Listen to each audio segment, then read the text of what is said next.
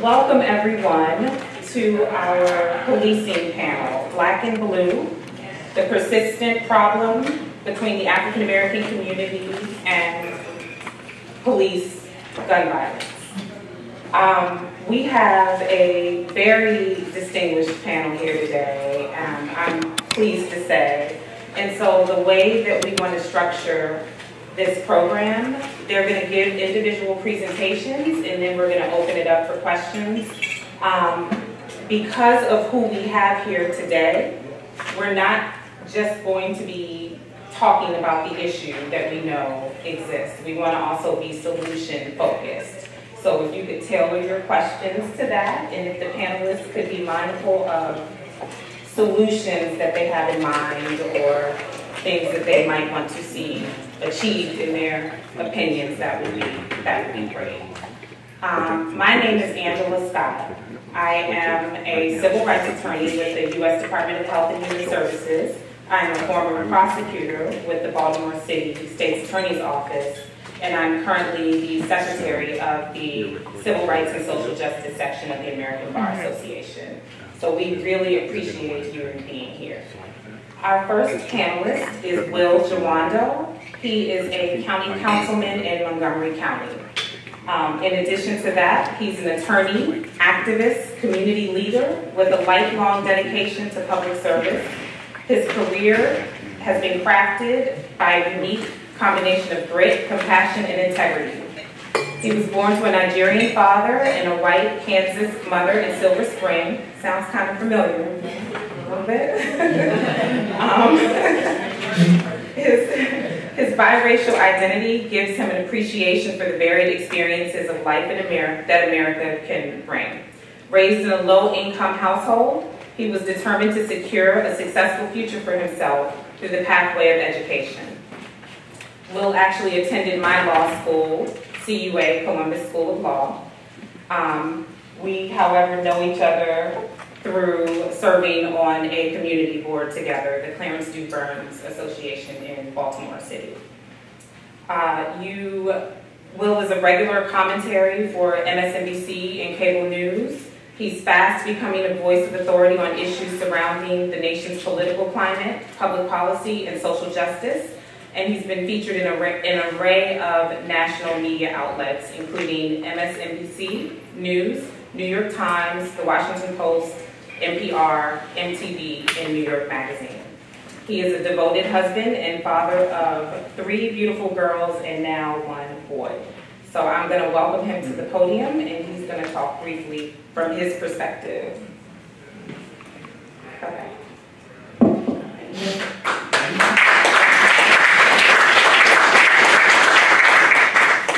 Thank you, Angela, and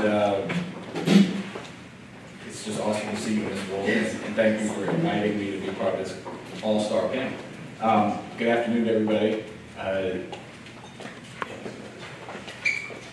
In addition to Angela said, I civil rights lawyer as well, and I worked in the Obama White House Department of Education and on Capitol Hill for about 10 years in various offices before a stint at Discovery Communications, but grew up in Silver Spring, Maryland, where I live now, and I represent, I'm an at-large member of the council where I represent 1.1 million people in Montgomery County, which is our state's largest county, but I know we have other county folks here, so I'm not going to say best county.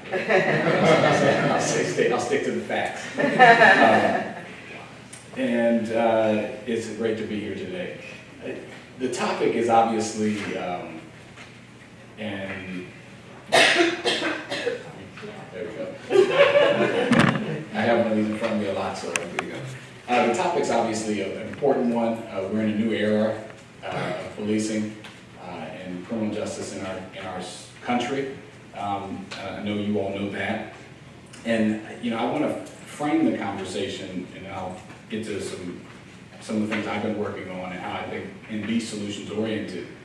But I think we have to ask ourselves in these serious cases, we vest in our police and our law enforcement a significant power, right? It's the power to deprive people of liberty. It's the power to use force. It's the power to, in some circumstances, take life. And we do it all for a very simple reason. We do it because we want them to keep us safe as a community, and we want to be able to operate and have a good quality of life. So they're there to protect and serve. And I think it's important to start there when you have these discussions, because the power that is vested in the police comes from the people, just like the power or like the officials or anyone else.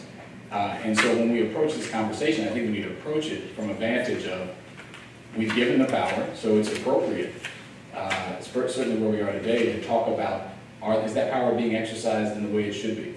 And are there limits to that power, and what should they be? And when should they apply?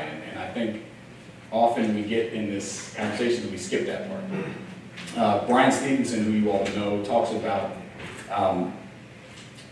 do we deserve as a society to kill people? And he normally is talking about it in the context of the death penalty.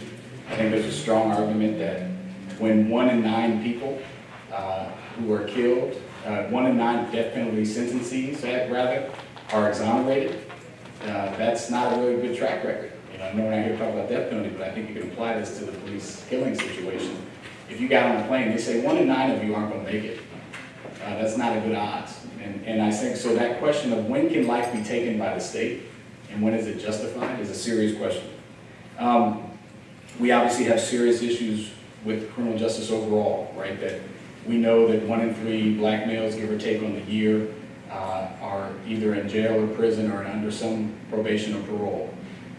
In cities like Baltimore and New York and other places, that can be over 55% of the population, black males between 18 and 30, that are either in prison, in jail, or under probation or parole. And so we know that interactions that African Americans and people of color have with police, more often than not, have the ability to end in a negative outcome for that resident. And I say negative outcome because it could range from having, getting a ticket or a fine that you're not able to pay, to being arrested or incarcerated, to obviously, in the case that we're talking about today, having your life taken, right? And so these are serious outcomes, and we know disproportionately that it happens for people of color in that way. And so I'm telling you things I know you already know, but I just think it's important to frame why this is such an important discussion, and that how we have to embrace and kind of gird it in that every human life has dignity. And that when it is taken and how it's taken and the circumstances surrounding that need to be analyzed and have a high level of scrutiny.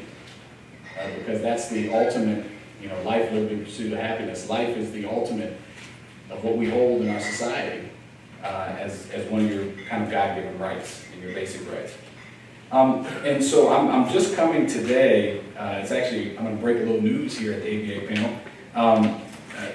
I introduced my first bill called the Law Enforcement Trust and Transparency Act on Martin Luther King's birthday, January 15th, that would require independent police investigations and public reporting of the investigative report in the case of police-involved death. That bill was introduced. It was co-sponsored by all 8 of my colleagues. We have a 9-member county council. It has gone through 2 work sessions in the Public Safety Committee, the one of which I just came from, and was just passed out of the Public Safety Committee this morning, about an hour and a half ago. And so we'll head to the full council for a vote probably May 7th. And so it's exciting for me, and then that it's my first bill, but it's also, I think, an example of the type of progress I wanted to talk about briefly here. And just tell me I have like 2 minutes if I'm going long.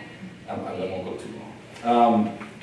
One of the things that prompted me to introduce this bill, other than living 35 plus years as a black man in America, was the shooting of an unarmed man in Silver Spring, where I live, Robert White, about 10 months ago. He was walking in his neighborhood, a walk that he did every day, and was noticed by a police officer who was clearing a 911 hang-up call. So he wasn't there in the area responding to anything. It was someone who called 911, hung up. He had cleared, checked it out, nothing happened. He was heading back to his car and was getting ready to pull off. And all we know based on his testimony through his lawyer was that he observed Mr. White having a ripped jacket, staring at the police officer, and putting his hand in his pocket.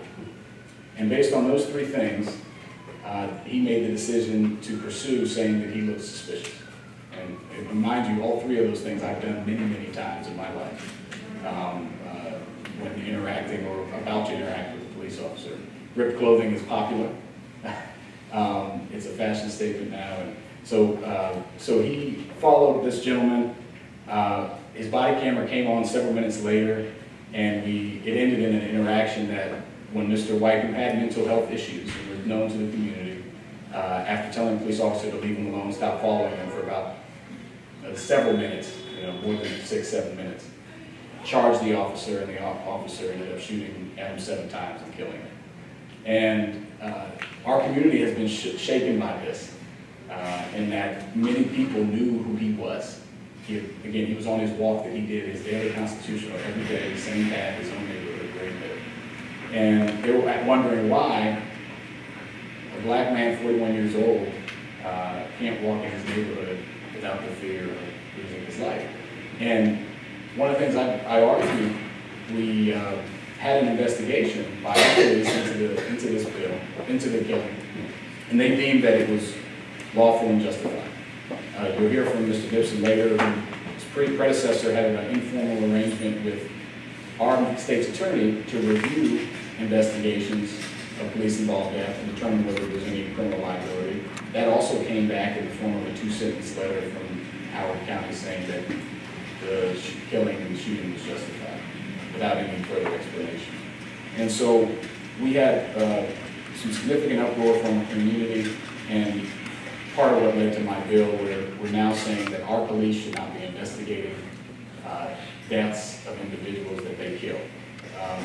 And that's a best practice from President Obama's 21st Century Policing Task Force that suggests that both the police investigation and the prosecution and separate recommendations be independently done so that we can try to build and maintain community trust.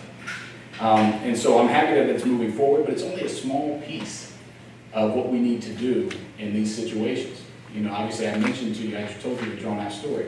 Why was he stopped? Why do we, I've said this many times, if you can have this type of situation, if the same facts happened again, and another person was walking with a ripped jacket and put his hand in his pocket and who stared at the police officer, and that can initiate a stop that could lead to the eventual death of a resident, I think that's the wrong policy.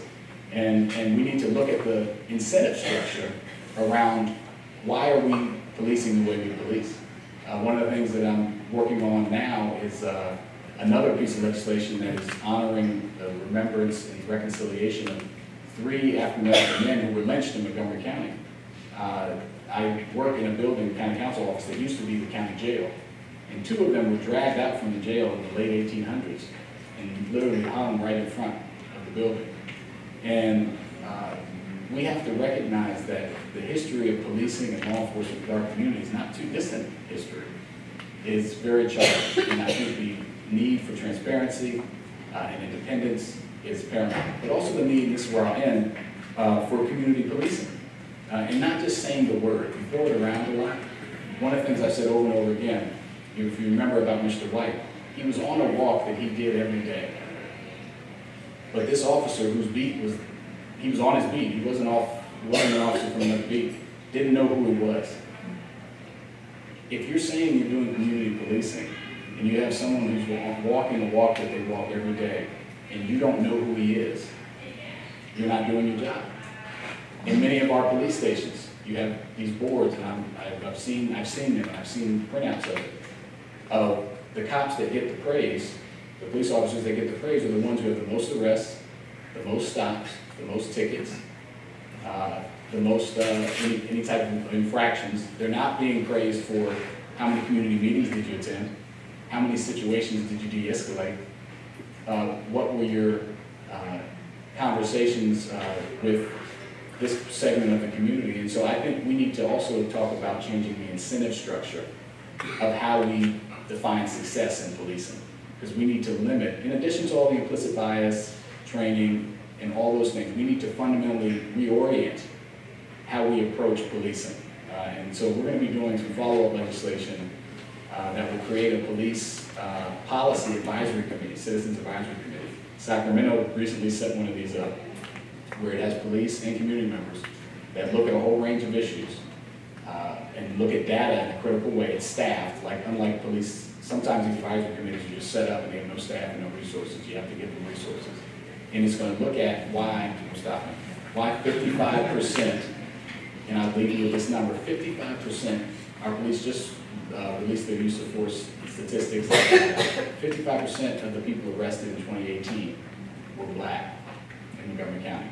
Now, you're not from Montgomery County, we make up about 18% of the population. So 55% of the people arrested in 2018 were black. If you add Latinos into there, you get over 73% of the people arrested in 2018 in Montgomery County were black or Latino.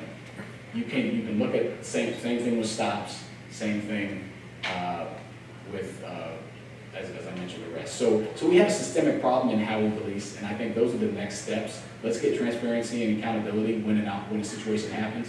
But if we're really going to roll this back, we're going to need to look into the data of how we police so that we can limit those interactions. And then when an interaction does happen, how is it happening from a viewpoint that limits the amount of bias? And that's continual training that's going to be required. So with that, I'll pause and look forward to the questions.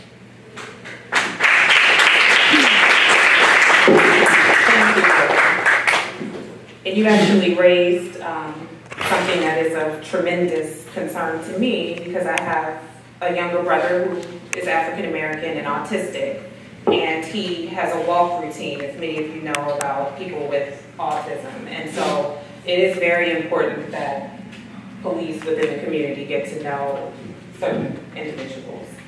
I'm going to introduce our next panelist, Rich Gibson. Mr. Gibson graduated from Howard University School of Law in 2003. He's been a prosecutor for 15 years in multiple jurisdictions throughout the state of Maryland, and he's handled virtually every kind of criminal case one can handle, including homicides, police-involved shootings, gang prosecutions, human trafficking, large drug trade organizations, and sex offenses. Rich is a 2006 Maryland State Bar Association Leadership Academy Fellow, which is how we met. And he's a past president of the Waring Mitchell Law Society, which is the minority bar association for Howard County. In 2016, Rich was recognized as Prosecutor of the Year for the Mid-Atlantic region by the Mid-Atlantic Regional Gang Investigators Network. And in October of 2018, he received the Criminal Justice Reform Award by the Maryland Emerging Leaders POC. And most importantly, in November of 2018, Rich was elected to be Howard County State's Attorney, and he is the first African American to hold this position, so that's a tremendous accomplishment. He is married and has 3 wonderful children, so you're welcome.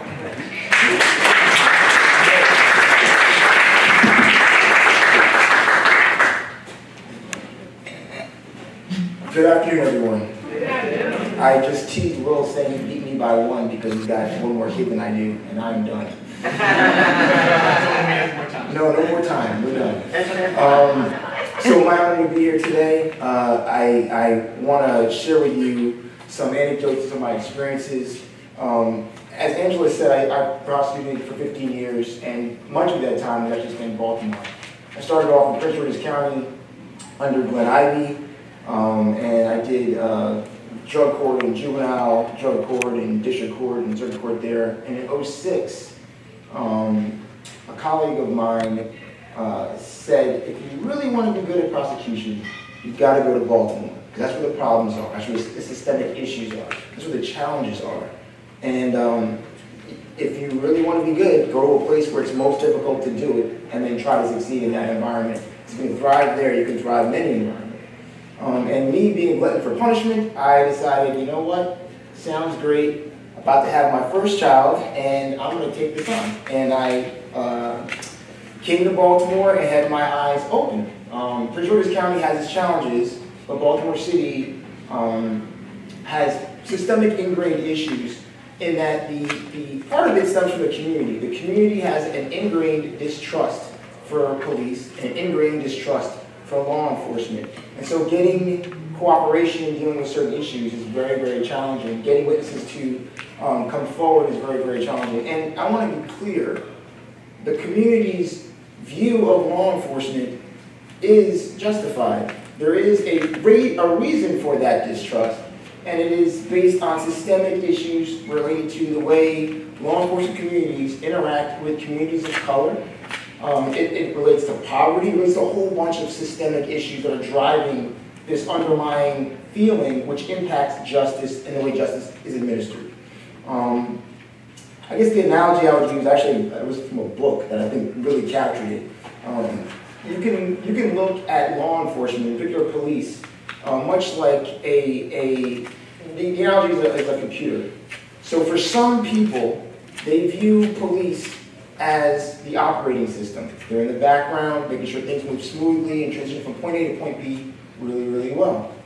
For other people, an equally valid view of law enforcement is that of the pop or the virus that's popping up out of nowhere. It's scary. It's interfering with your ability to do things you want to do. It's seen as something that is intrusive and negative. And both points of view have validity.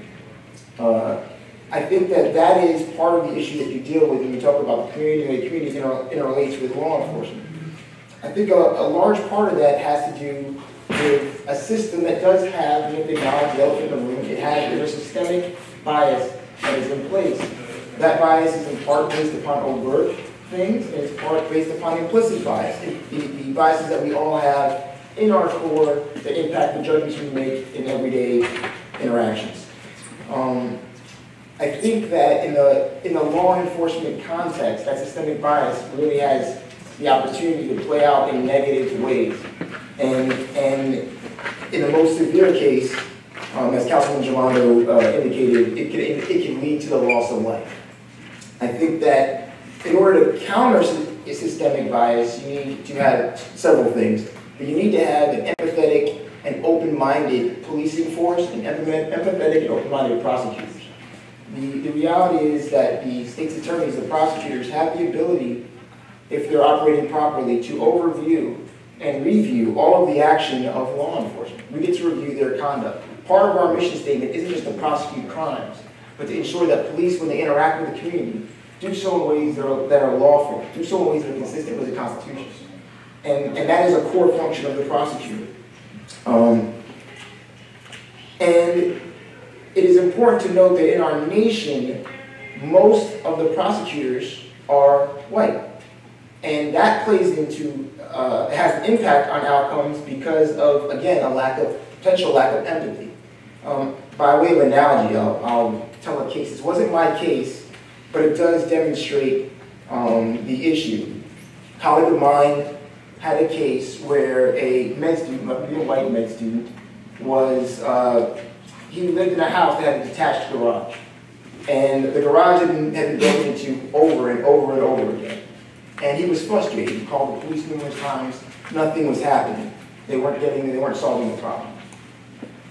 This med student decided that on one night he heard noises in the back of someone messing with his shed, his detached garage. And the reason why I say it's detached is because it's legally significant. It has a legal importance.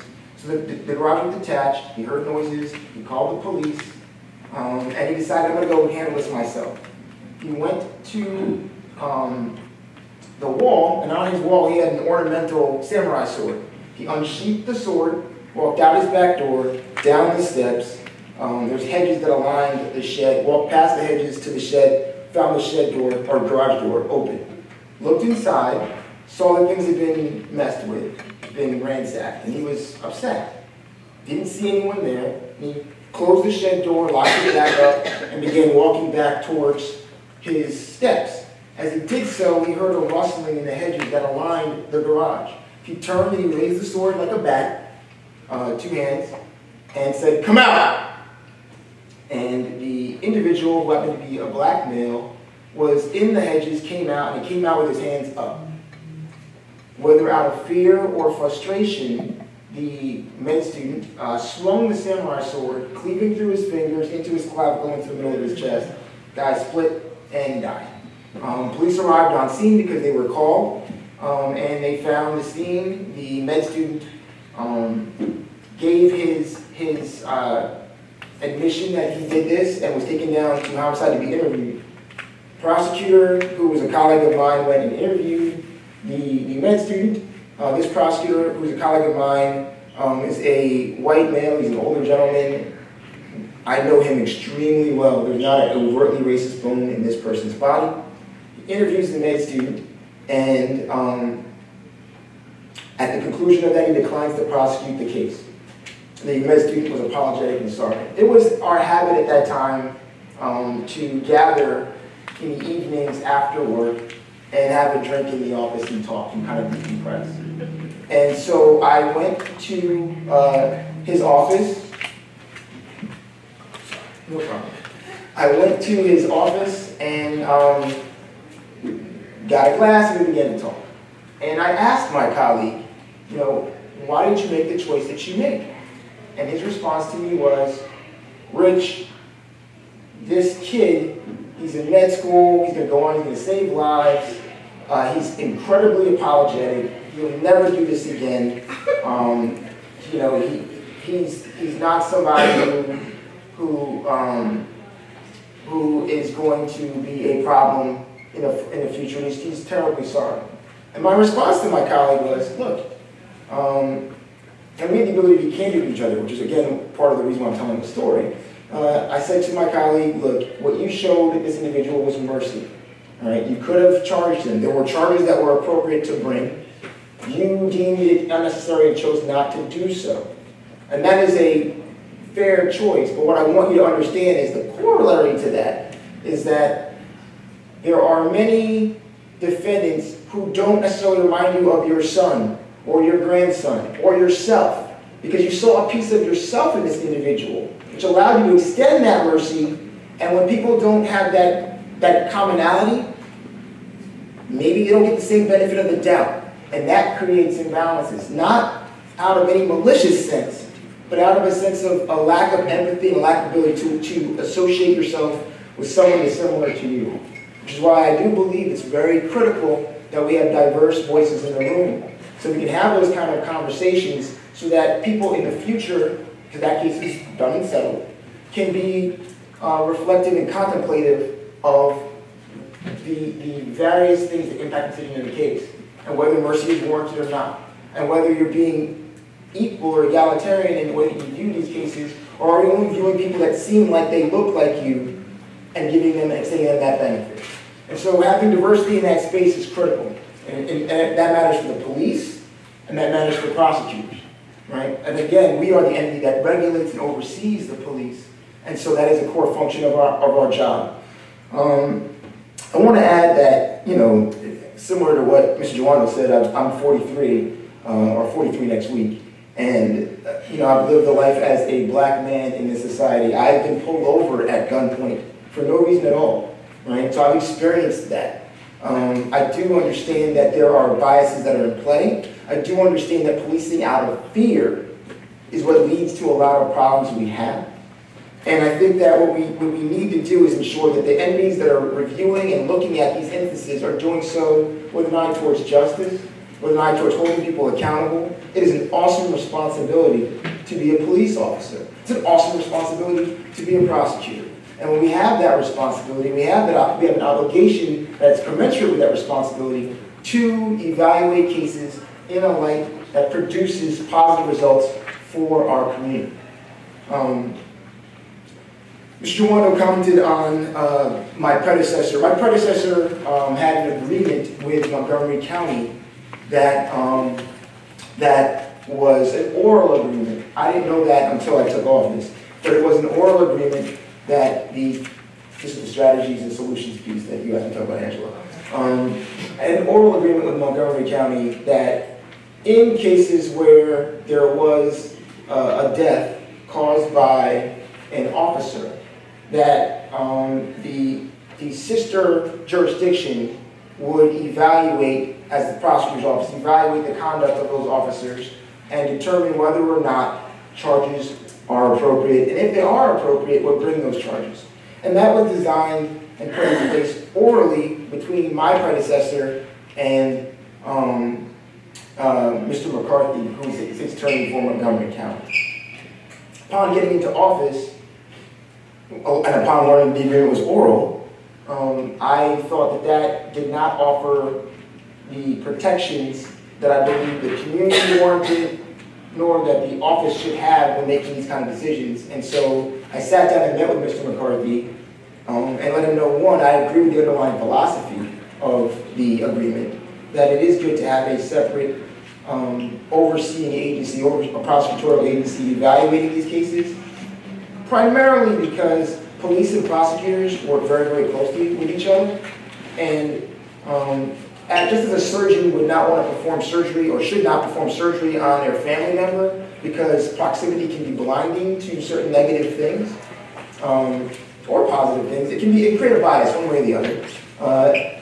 You would equally not want to have a prosecution's office, when they work very closely with police, overseeing that police conduct. You'd rather have a separate agency that has some distance, that can be dispassionate and objective in reviewing what is actually occurring and decide, based on the facts and the law, what happened here and what outcome is merited.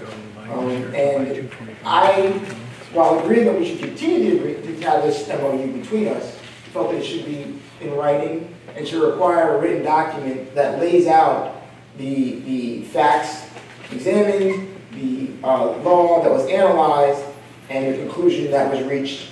So it's not simply, a 1-2 sentence letter when someone is done. The outcome can be exactly the same. You might decide not to prosecute, you might decide to prosecute, but either way, there should be a robust explanation that is provided to the neighboring jurisdiction so that they can then take that information and relay not the memo itself, but the process that was undergone in reaching the conclusion. So that's the solution that I am bringing to the table to address this issue. This doesn't happen that frequently in Howard County or Montgomery County, fortunately, but a single death is a death too much. We have to guard against that because what's at stake is people's faith in justice and in our system. And we have to always act in ways to preserve that. Thank you, and I look forward to your questions.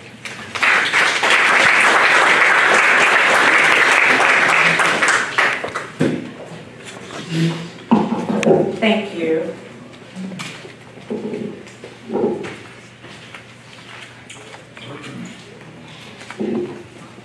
So I want to introduce our next panelist, Jose Fangel. He is an assistant district attorney at the New York County Manhattan District Attorney's Office, where he currently serves as the chief of staff to the Investigations Division.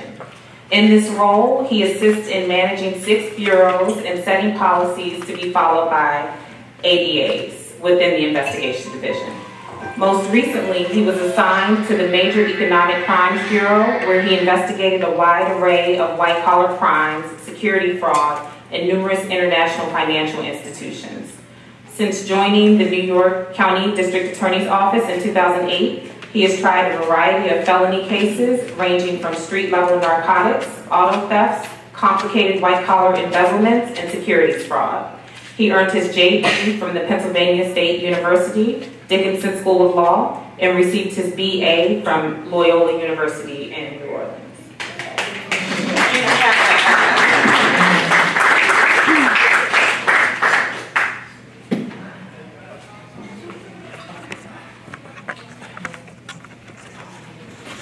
Good afternoon.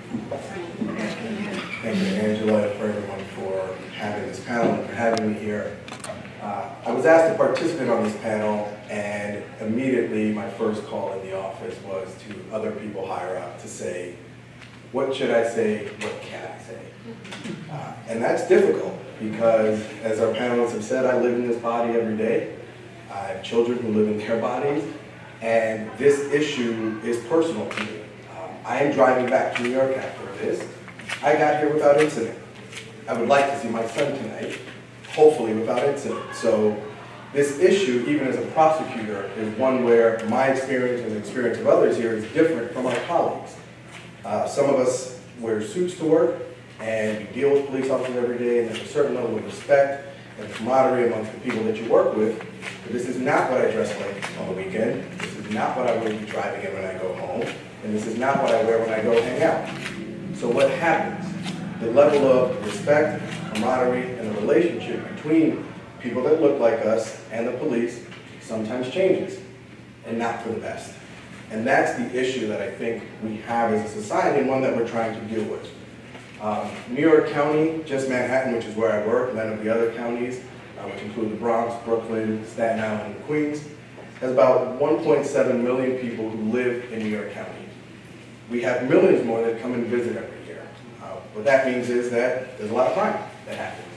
And even though we're one of the safest big cities in the country, it's still a place where our office has to process a lot of arrests.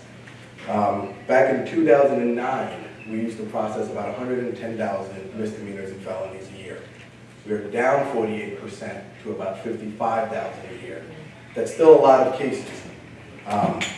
30% of the people who get processed in Manhattan receive what's called desk appearance ticket, which means they don't actually go into jail and don't get fingerprinted on the day that they are formally arrested, but instead come back at a later date when they are processed and charged by a criminal complaint.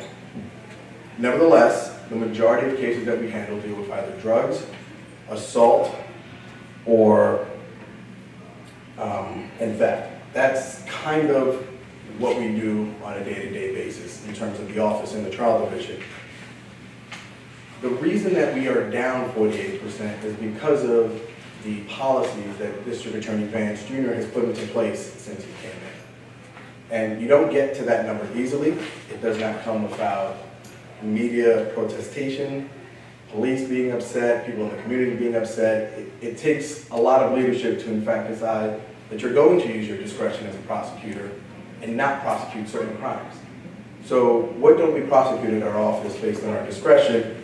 We no longer prosecute subway fare evasion. Jumping the turnstile in New York is a misdemeanor, punishable by 365 days in jail. Okay? We no longer prosecute keeping your feet up on the subway or taking up 2 seats, which is also a misdemeanor in New York. We don't do that anymore. We also no longer we no longer process and prosecute personal possession of marijuana in someone's pocket. We also don't, if anyone's ever been to Harlem and you've ever walked down the street and you've seen the vendors, technically everyone out there is unlicensed general vending, also a misdemeanor in Manhattan. We also no longer prosecute people that drive with a suspended license if that license is suspended for failure to pay some other court administrative fee, or for some reason the suspension relates to the inability to pay some sort of money. Based on those decisions that we've instituted office-wide, our numbers are drastically decreasing. It's not to say that we don't have problems. When I was a young assistant, I used to go to arraignments in a late night shift. And the one thing that stuck out in my mind every time I was there was that the overwhelming majority of the people who were being processed that I was arraigning looked like me. They could very easily show up at my next family barbecue and nobody would know the difference. And this effect that has on your psyche as a prosecutor of color, when you look at every person that's coming through the room and being shuffled through as a docket number, is serious. It's something that prosecutors of color discuss with each other. It's something that we need to address in order to make sure that we can retain people. Because every day, if your job is to prosecute people from your community, and that appears to be the only community that's committing crime, it has an effect on us psychologically. And that's something that we have to deal with every day. Now, the stats are, and I have them, but I don't need them because, as I said, I've been in court. 80% of the people who we prosecute are either black or Latino in New York. That's the reality of what it is, and how we got to those numbers I'll tell you shortly, but part of that means that 53% of our arrests come from Harlem, Washington Heights, or Inwood, which is all of upper Manhattan. 10% comes from the Upper West Side and the Upper East Side. It's both sides of Manhattan together. And then about another 25% comes from the Midtown area, which is more a reflection of all the stores and the shopping that happens there as opposed to the actual population, because not many people are concentrated in that area. So, what are the solutions and how do we get these numbers down? Part of it is the creation of a pre-arraignment diversion program, which the office has put into place, where instead of having people's cases initiated and go through the entire system, we now divert them either for drug treatment or mental health treatment. The second aspect is working with the NYPD to reduce the arrests for the numbers of marijuana, which disproportionately affect people of color. Also declining to prosecute certain nonviolent misdemeanors with a public safety exception based on the person's prior criminal record, as well as a clean slate program where we wipe out old warrants on a specific day. If you come in, you have an old warrant, A failure to pay, a failure to appear in court, we will wipe it, and we'll start the slate and the case brand new again so that the person doesn't have to live in fear of having an outstanding warrant, as well as our alternatives to incarceration unit. Now, all of that is what my office, I think, is doing, and it's great that we're doing it, but I still have to live out in the real world.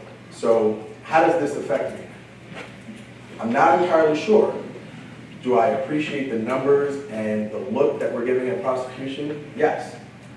However, I still have to walk around certain neighborhoods and be in certain areas. Less than a year ago, I moved to a new neighborhood in Westchester, New York, and I was down in DC for the day at a very large meeting that involved partners from, pick a firm, top 20 of them from New York. And I was one of the two people leading the meeting for that day. Pretty much the highlight of my career up to that point. I was prepared, I was on point, I knew what I was saying, and I knew that the facts were on my side. Ultimately, the case was resolved, and it went the way that I expected that it would. But later that night, I had to go home. And I just moved to the neighborhood and got off the train and didn't realize that the bus stopped running at 8:05 and I got home too late. So I decided to walk home. I didn't realize at the time that I lived about 1.6 miles from where I was walking to because it was a 5-minute bus ride, but I found out that night. It was a very warm day in the middle of the summer. Yeah, I definitely got my steps in that day, but I took off my tie because it was so hot and I was sweating, and I took off my tie. And about 3 blocks from my house, I got stopped by the police. And the first thought in my mind, because this replayed over and over, was, why did you take off your tie? As if that was somehow going to make a difference to whether or not I was going to be stopped. At which point the officer didn't give me the courtesy of getting out of the car. He had his lights on me and proceeded to yell at me that someone was breaking into homes. And then I really thought to myself, well, if I had had the tie on, that clearly would have been evidence that I was not breaking into people's homes, because who would wear this outfit for a breaking and entering? The officer asked me where I lived. I didn't tell him, because I just moved in. I mean, it was going to be pretty obvious to figure out that I was the only person in the neighborhood, or one of the few people in the neighborhood, but I just didn't want to tell him. So I kept my hands up, and that was my interaction for that night.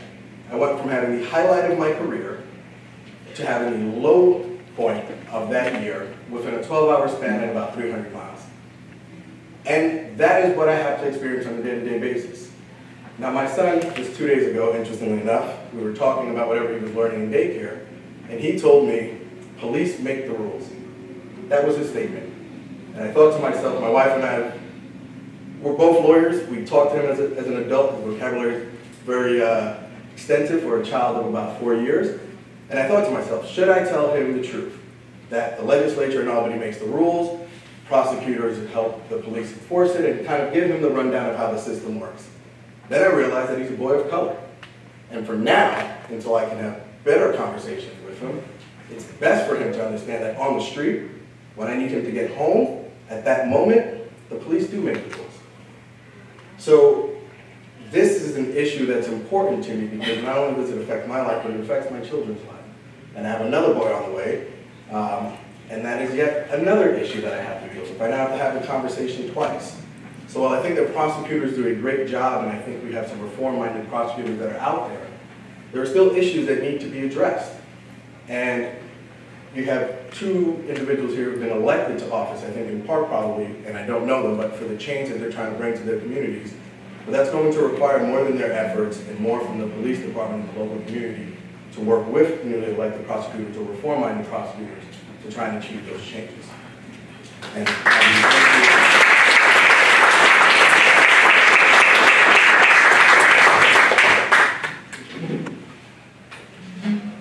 Thank you. I'm going to introduce our next panelist, Devon Love. He's the Director of Public Policies for Leaders of a Beautiful Struggle. For over a decade, he has sharpened his oratory and political analysis skills. As a Forest Park High School student, he discovered the world of policy debate after slipping into a practice session for the Baltimore Urban Debate League team to keep warm before school one day. Devon was so skilled at policy debate as a high school student, it earned him a scholarship to Towson University. He then gained national attention when he and fellow debaters won the Cross-Examination Debate Association National Championship. He co-founded Leaders of a Beautiful Struggle, giving vision to the mission, signature programming, and infrastructure for the Black institution. Like other members of leaders of the beautiful struggle, Devon believes that all groups and campaigns that endeavor to fix policies that harm predominantly African American communities must be led by African Americans.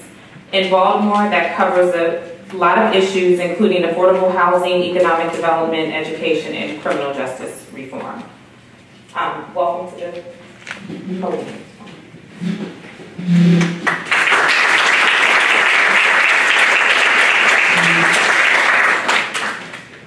All right, excuse me, good afternoon. So as was mentioned, my name is David Love, Director of Public Policy, Leaders of a Beautiful Struggle. We're a grassroots think tank that was founded in 2010. We've taken up various different efforts at addressing issues that most directly impact people of African descent, people of color more broadly. We focus primarily on Baltimore City and the state of Maryland, so we've worked on things like police reform, which I'll talk more in detail about, pretrial reform. We've looked at the way in which organizations, Black-led corrections organizations, able to get access to dollars to do the preventative work that will keep many of our young people outside of the prison system.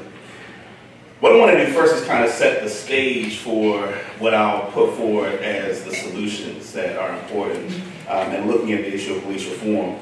It's really important that we understand that we live in a society structured on racism and white supremacy, and that's a sociological fact. Every index of quality of life demonstrates that people of African descent, and again, people of color more broadly, that we live in a society that undermines our very humanity, right? And that many of the indicators of quality of life are at or near the bottom. That's important because I find that we live in a society where there is a lack of what we call race literacy. Racism is so endemic in our society, it's baked into every aspect of civil society. And unfortunately, many of us are socialized in a society that make issues of race and white supremacy. When I say white supremacy, I'm not talking about like individual people being bad people or bigoted or mean. And unfortunately, we live in a society where that's the way that people have come to understand the term. When we talk about white supremacy, we're talking about a system, and we talk about a collective consciousness that organizes the way that people interact with the systems that exist in our society, and that organize the way in which people who run those institutions operationalize those institutions.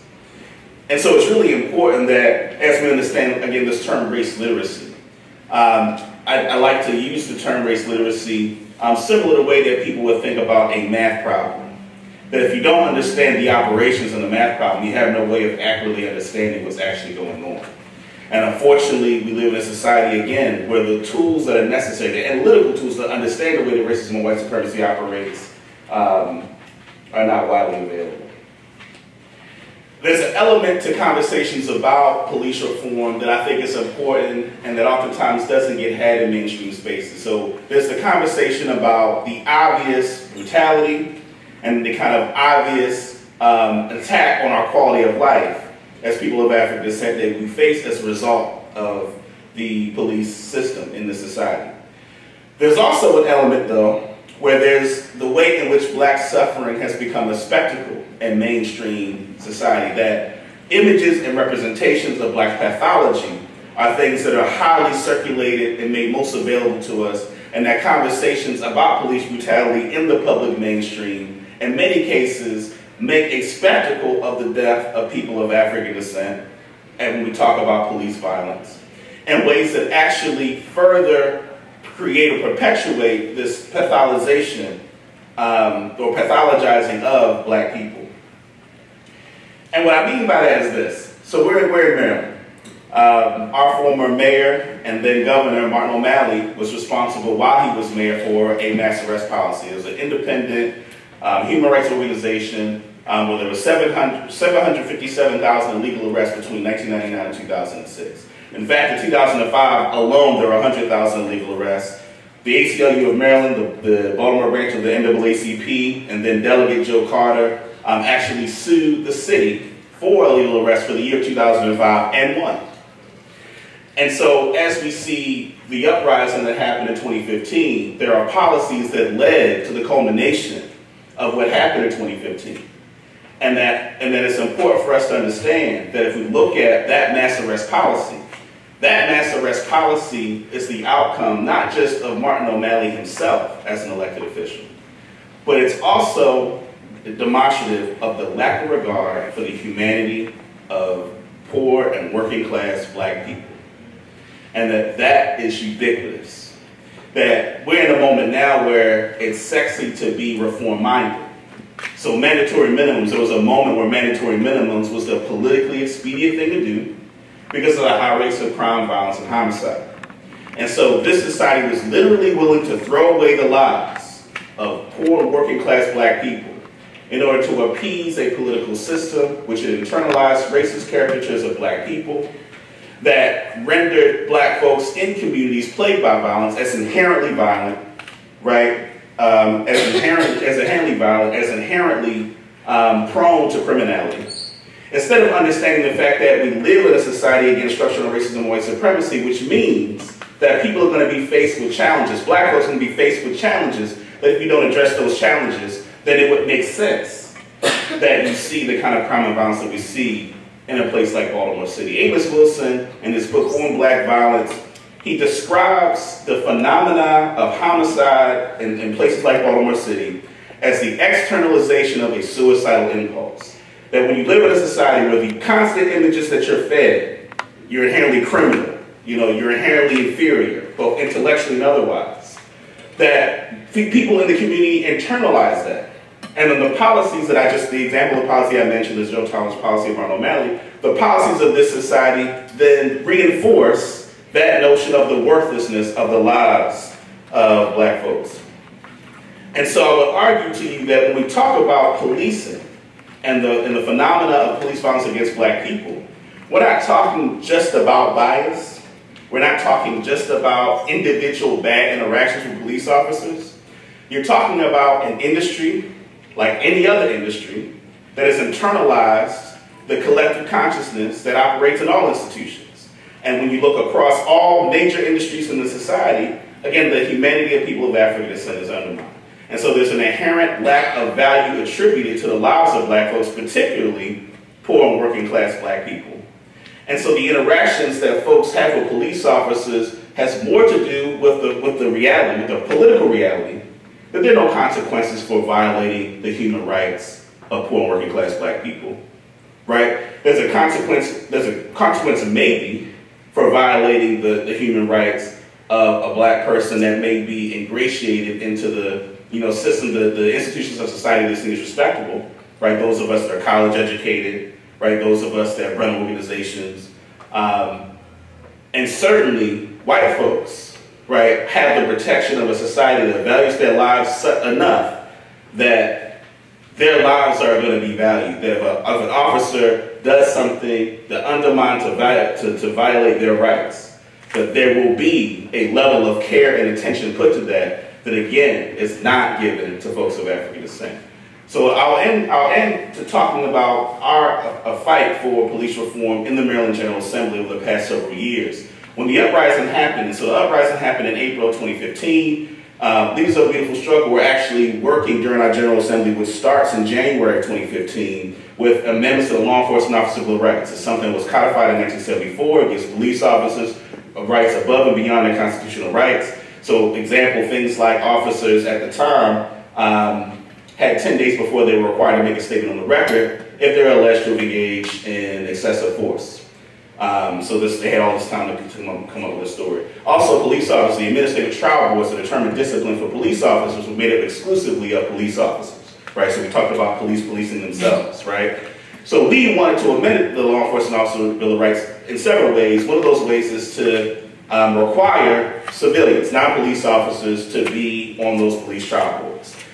That bill, which was sponsored by then Delegate Joe Carter, we couldn't even get it out of committee. Right, so the committee chairs, many of you familiar with the legislative process, states and committee wasn't moved. Our General Assembly ended second week of April. Later that week, Freddie Gray is taken into custody, and then later on he dies. Uprising happens. The presiding officers of our General Assembly convene a task force to basically do something legislatively about police reform for the following General Assembly.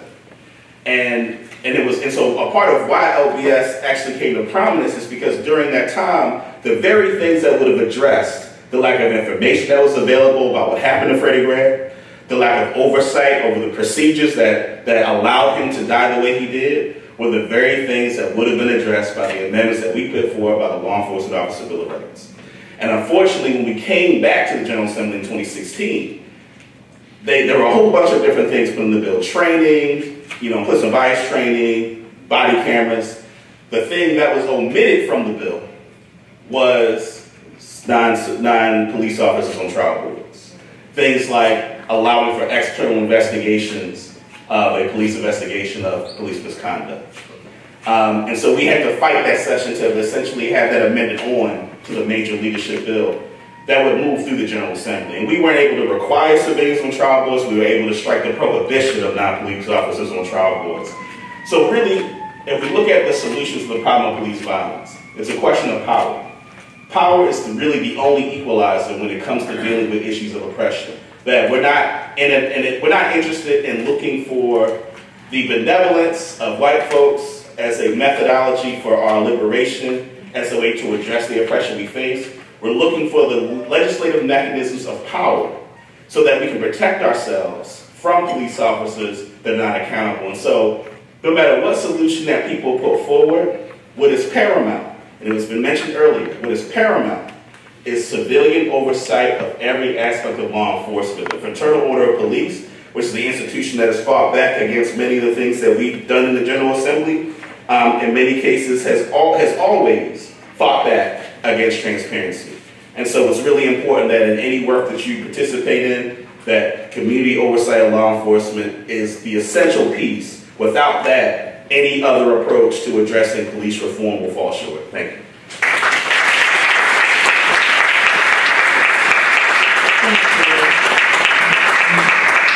I'm just going to let everybody know in advance that this is likely going to run over just a few minutes because I want to give everyone the opportunity to be able to say what they've prepared to say. So our last speaker is Jamila Johnson, and she's a senior supervising attorney for the criminal justice reform at Southern Poverty Law Center, working in Louisiana. Her team at SPLC works on law enforcement issues and has released 2 reports on racial profiling and law enforcement data collection. She and her team have also provided guidance on best practices for law enforcement agencies when drafting policies prohibiting racial profiling. Jamila has spent time working with others across the country on how narratives about policing and race can be used to change behaviors and understanding. Prior to joining SPLC, Jamila Johnson served on the board of the ACLU of Washington, where she also provided pro bono services as a cooperating attorney on cases involving police surveillance and monitoring.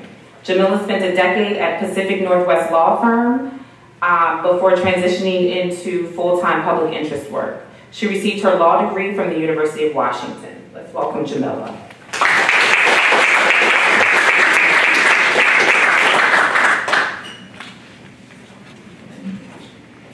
Good afternoon. I want to tell you a little bit about where I live. I presently live in New Orleans in Louisiana. For a very long time, New Orleans and Louisiana have held a record that you don't want.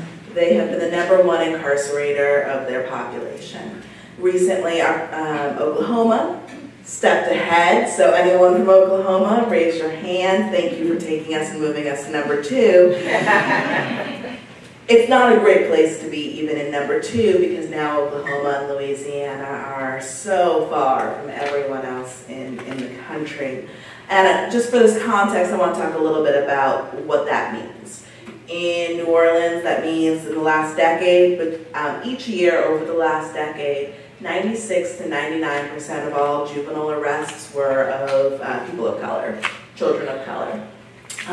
It means that 1 out of every 7 black men in New Orleans is presently under some form of supervision or incarcerated. It means that until recently, I don't know how many of you know about non-unanimous juries. It means that in the state of Louisiana, before January 1st of 2019, you could be convicted when two people on your jury said you were innocent, right? The number of people who we convict is incredible. And at SPLC, what I do with a team of 13 is that we work on figuring out how to stop what seems like a never-ending system of mass incarceration, which is embedded into everything that happens within the state. And you can't talk about the percentage of the population that's incarcerated unless you talk about who's coming into those systems and unless you start talking about police. So our team works on not only back-end reforms through legislation, but we also litigate impact cases about the public defense system, and we look at issues of policing. And so I'm going to talk just briefly, because I know we have limited time and I have timer in my world. I'm going to just talk a little briefly about racial profiling policies. And I do this because think back to the 1990s, where anyone that you talked to could tell you something about racial profiling. It seemed as if everyone was in this awakening of, we've got an issue, it's racial profiling, we've got to do something about it. Fast forward slightly to 2001, the Louisiana State Legislature, taking the call of the communities, says, okay, we need to know more about racial profiling. We need to know more about what happens in those traffic stops. When someone gets pulled over, what are the situations? So the Louisiana State Legislature, a legislator starts with a bill. And the bill says, we're going to look at traffic stops. We want to know what happened at the traffic stop, what was the citation, was there an arrest, what the race of the person was, what their age was. A very basic data, right? Like such a very small data point. And that seems better than nothing, so it starts moving through the legislature. It gets right before passage, and someone says, well, you know, how about this? They put on an amendment, and they say, if you have a racial profiling policy, you don't have to submit your data. So many reasons why I think the results that we have today could have been predicted then. But so when I came to this work, I came to this work with an understanding that there's a law out there that says police departments should be collecting this data. There's a law out there that says that the state should provide it. There's this real weird exception about racial profiling policies. We're like, let's look at the data. Let's see what's happening here. So we talked to 331 law enforcement agencies. Of the 331 law enforcement agencies, we found 109 of them did not have racial profiling policies. That's extreme. Of those 109, not a single one had done data collection, and the state had never provided a report. So that's my own problem. That's the problem over here. But for the 210 who did have racial profiling policies, we got to see what those looked like. And when we're talking about solutions and talking about like where we are in the world, I just was shocked to see that most racial profiling policies for law enforcement agencies did not actually explain what the constitutional standards were. They didn't help people understand what racial profiling was in any way, shape, or form. In some instances, they were nothing more than HR policies, like literally the HR policies. So we'll give those folks, I counted them as racial profiling policies because they said they were racial profiling policies. But like, the fundamental thing that I think was fascinating to me was that through all of these like very basic reforms, the first thing you do when you talk to a community about what's happening in that community, when communities of color or others say we want better behavior in law enforcement, we talk about policies, right? Like not even about the enforcement of the policies, just drafting the darn policy. And in this state, we had 109 jurisdictions without even that first step. And then you get to the second part, and you say, okay, well, what is racial profiling, right? What is prohibited behavior, right? Is it okay if if I see someone walking down the street and I see them and I go, well, this person is clearly criminal. They're out of the space that they should be in because of the way that they look. Is that racial profiling? Okay.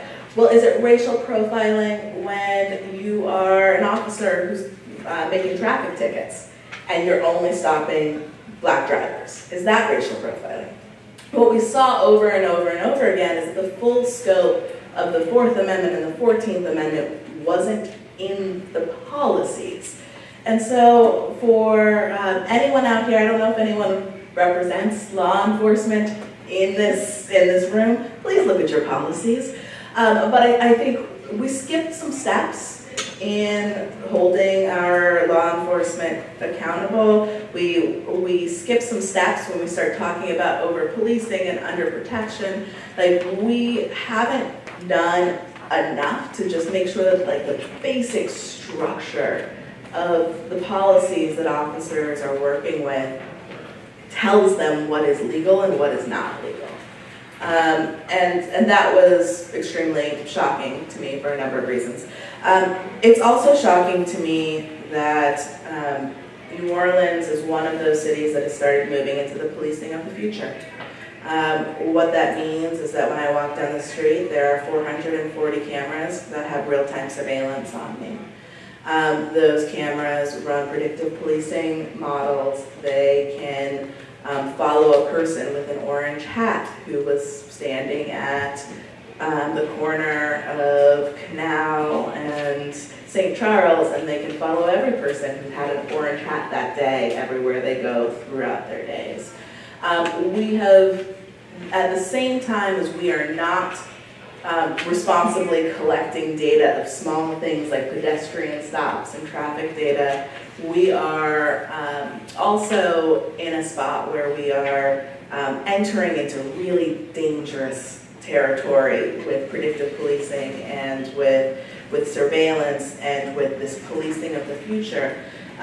We had a contractor in New Orleans who had a contract with the city to provide information.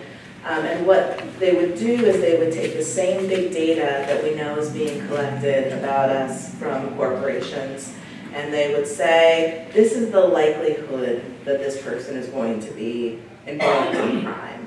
And they would give people additional information about someone when they were pulling them over, when they were using a traffic stop. And like this level of information that police departments are beginning to have about people and their associations and who their cousin is, like as that increases, the public on this end, we're not getting more information about what police officers are doing. We're not getting more information about what's happening, at least not at the same level as the information that police departments are having about the general public. And so in a moving forward space, at least what our group is trying to work with in a city and a state that has been just devastated by mass incarceration and has incredible disparities in its policing. How do you try to catch up with jurisdictions that have information about policing and good policies? And then on the other hand, how do you try to slow down this movement of modernization, this movement of surveillance and of use of military technologies in our communities in a way that allows us to have even just a second of trying to fix some of the disparities? That's it.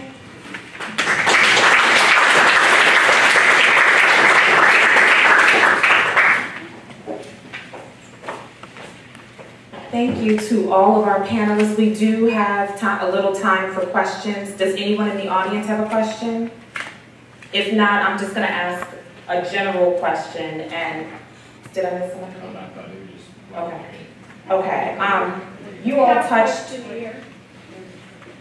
There is a question. Go ahead. I do have a question, and I guess it's for all the panelists, but Devon especially, because I actually heard you answer this. Would you speak up? Okay.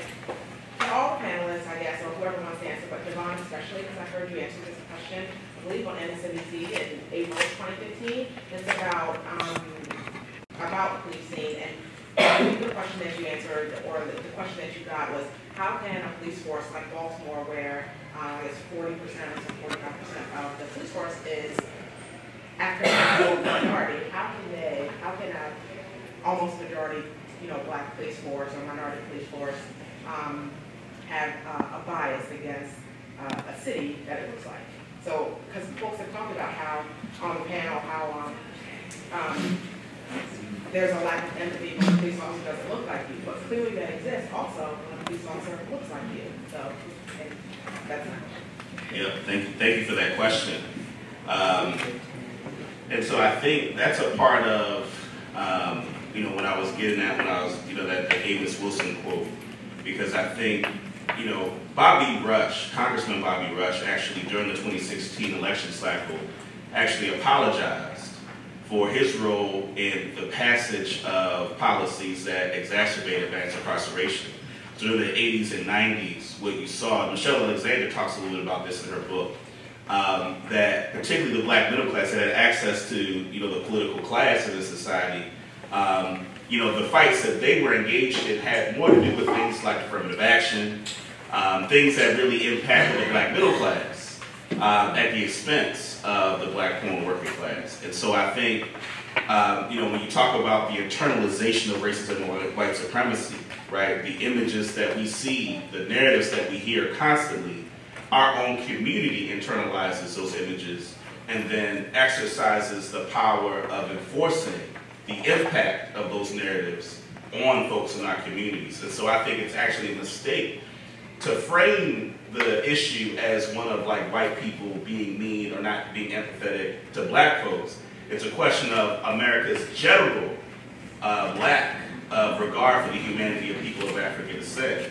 And until we deal with that, then in terms of the policies that produce the outcome, those things will remain intact. We may be able to address individual cases, but in terms of dealing with the system, that will remain intact if we don't understand the power of the internalization of white supremacy by non-white people. Okay. Can I do with the answer? Sure, absolutely. I met an officer not too long ago, and he explained to me that he had been in a department which used quotas. And the quota said that you were to have X number of this type of stop each day, right? There are a number of problems with that. There are a number of reasons why they probably should have been sued for that. But besides that, that's not an uncommon thing to hear when I talk to officers. And so when I talk to these officers, what they tell me is, it's not that I hate black people.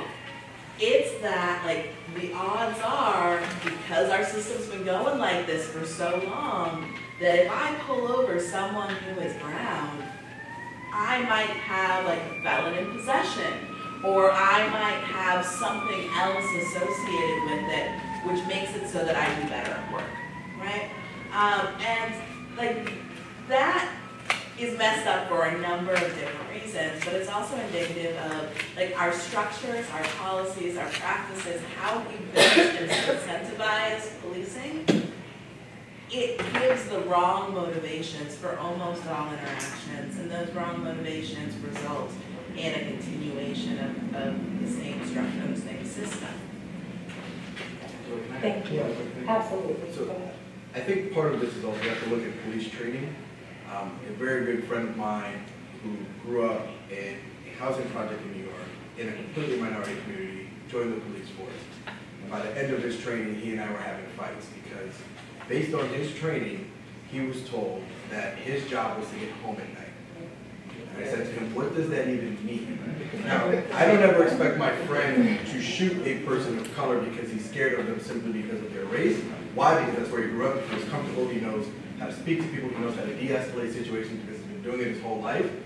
But the idea that other people, without his background, without his upbringing in that place, were being told that your job is to get home at night, then of course everyone on this panel looks like a threat. If what you're seeing and what you're hearing on TV is that we are 80% of the people responsible for most of the crime, when you learn that your job is just to do that, and that's the extent of it, not to, whatever the slogan is for your local police department, courtesy, professionalism, and respect.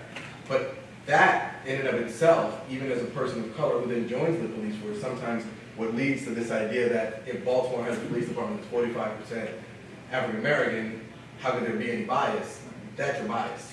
I will add, having worked in Baltimore prior to being attorney in Howard County, that it's exactly what Jose said. Policing out of fear has no color associated with it. It's simply, I'm not going to make it out of this room without encountering some resistance that might end my existence. And if you're policing out of fear, right, which is more likely when you're dealing with a community that you don't associate with, that you don't see a reflection of yourself in, is likely to lead to a greater propensity for negative outcomes versus policing from a place where you are comfortable in your own skin.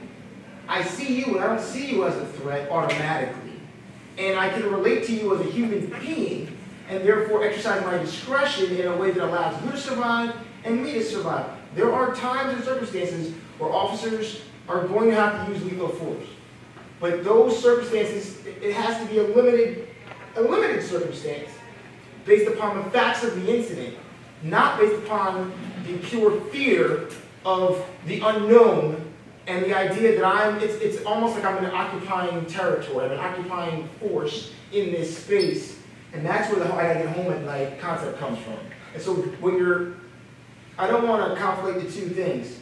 Diversity in an office, that's the prosecuting office or police force, is essential to better outcomes. But policing out of fear, regardless of the race of the individuals involved, will always lead to a greater propensity for negative outcomes. Yeah, and since everyone's right, I agree with everything.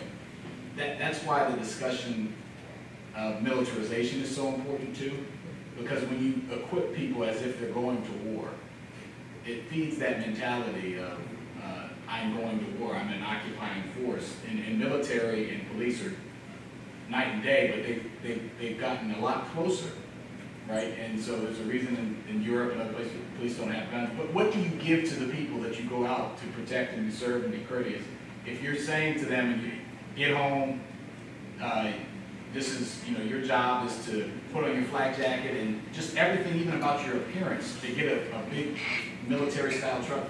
That all combines with this fact of internalization that you started with.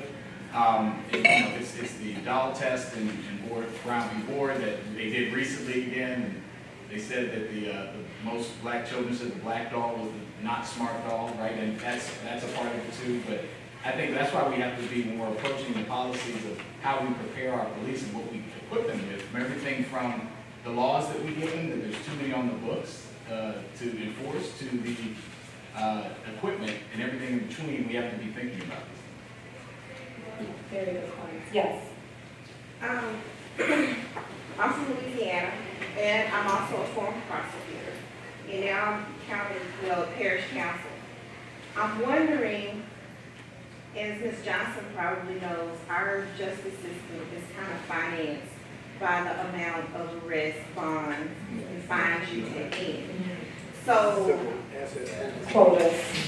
I'm wondering how that plays into over-policing, and if somebody is running a system that has an alternative method of financing, what is it, how successful is it, how do you move from a system like we have to one that's financed in an alternative? So, I'm running an office, right? And so we don't operate that way.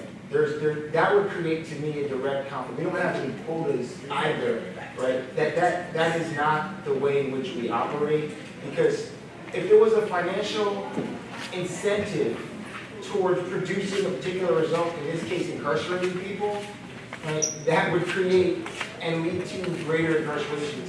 Our promotions, our raises aren't tied to the number of cases you try. We're looking at for me, it's about outcomes, and our thing is outcomes related to, did you assess the case properly? Did you spot the issues? Were you prepared for court? And whatever the outcome, or on an alternative, did you say, look, this case can't be prosecuted because it shouldn't be for legal reasons or otherwise?